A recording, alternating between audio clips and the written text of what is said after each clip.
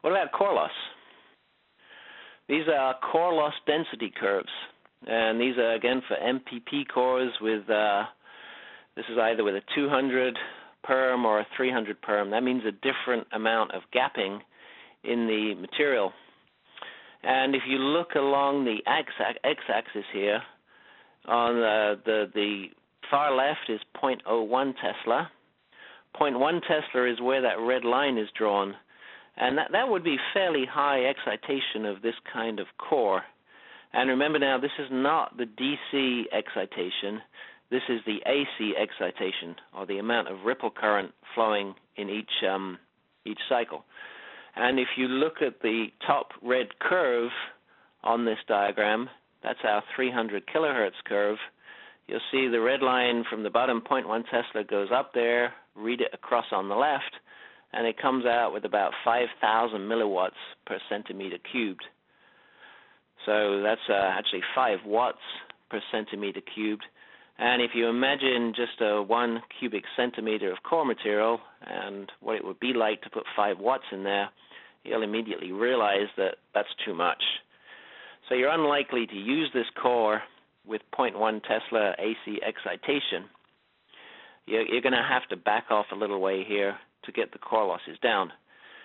Notice if you look to the left of the curve, these things fall off very rapidly. If I was only exciting at 10 millitesla, then I'd only have about 40 milliwatts per centimeter cubed. So things change rapidly as we try to push the cores harder. Now we know that the powdered cores are better in terms of the saturation level we're allowed to have. And for the DC inductance, that's certainly a good thing. So why should we use ferrites? Well, we use ferrites because they have the absolute lowest loss. So if we take the same 300 kilohertz 0.1 Tesla excitation, we see now that the core loss is actually down to 0.35 watts per centimeter cubed. It's better than 10 times better than the MPP cores. And this holds for all the powdered cores. You may go to something like a cool mu and say, well, this is going to run cool because that's what its name is. But it's cool relative to other powdered cores. It is not cool relative to a ferrite with the same level of excitation. So be careful on those choices.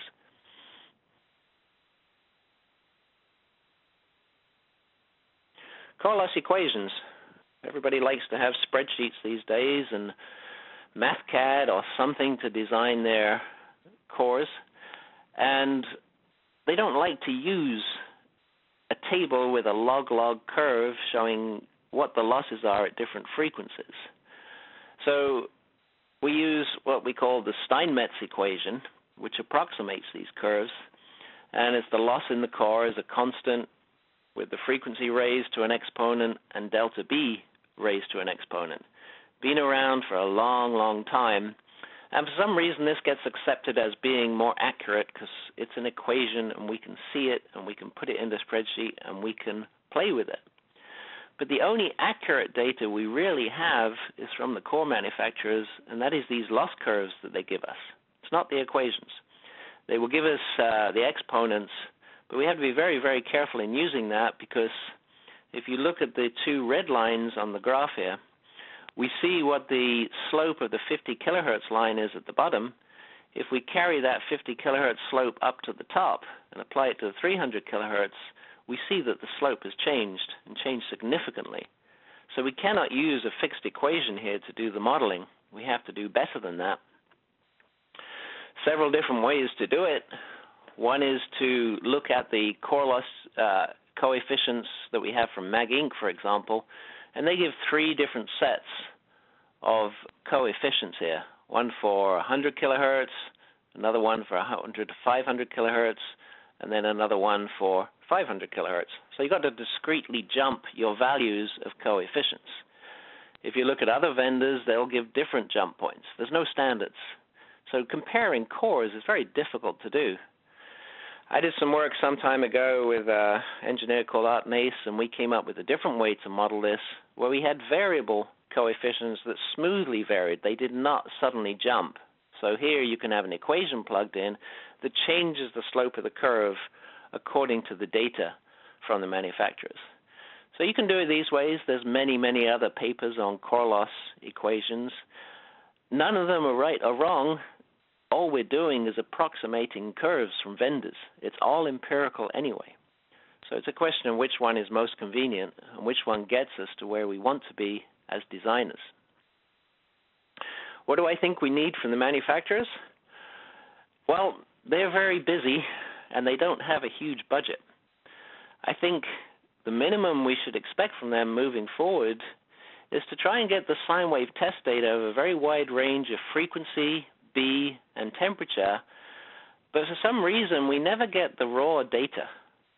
I'd like to see something more than just the curves from the manufacturers because we spend all our time trying to decipher those curves and measure them, but it would be really nice if we could get the raw core loss data from them that lets us do our own approximation on the curves. Standardization of formulas would be nice. Temperature variation formulas are also important to do rather than just a curve because the temperature variation is huge. And I'd like to see the ability to compare materials from all vendors so we can make better choices and make them very quickly. It's very, very tedious at this point. And of course, we've got the question. I think number 1 belongs to the vendors of the cores. Number 2 through 5, it'd be nice to have somebody to fund that, but that's very difficult in these days of why someone would be motivated to compare all the materials, except for an internal company thing. I'd like to see a core loss database from all the manufacturers where if they want to play, what you do is you feed in delta B, frequency, material, the duty cycle on, the duty cycle off, and the temperature, and it would just drop out the core loss density. Save us all as designers so much time from looking and slugging through all these different curves, trying to find the curves and trying to expand them so we can read them.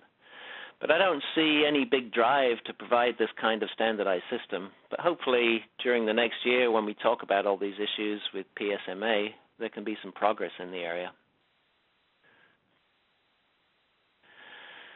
What we'd like to see as designers, what's the dream? Well, I think the design approach that some of the power supply manufacturers or users probably is like, well, we just need a smaller core. We don't want to think, we don't want to change our power supply procedures. So just give us high BSAT and give us maybe 1/5 the loss we're seeing with ferrites these days. Now, so if we could change our BSAT of a ferrite to 0.6 Tesla and get down to 1/5 of the loss, then we could do what's shown in this curve here. We could just change the inductor out for a much, much smaller one, and everything would be happy. And the losses on the core would be fine, and then we could just proceed, and life would be easy. But we probably can't have these things. It seems that ferrites can't go beyond 0.6 Tesla, and the materials that do go beyond there cannot have the low losses.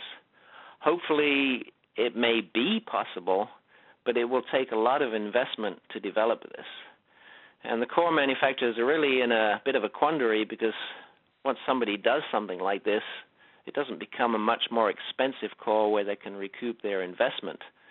It's a very dirty industry of pressing powders together, and the investment dollars are just not there like they are in the semiconductor industry.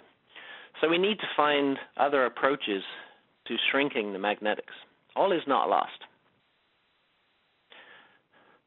Now, compromise goal for magnetics, maybe we can't have 0.6 Tesla and we can't have 5 times lower losses, but maybe we could get this little yellow triangle worked on. Now, for me, high-frequency development goes up to about 5 megahertz. I can't see a lot of motivation for moving beyond 5 megahertz. It's been done many times before, but it hasn't really improved the density very much. But if we can just work on this corner of getting the saturation level design point extended further with lower losses, maybe that would help us.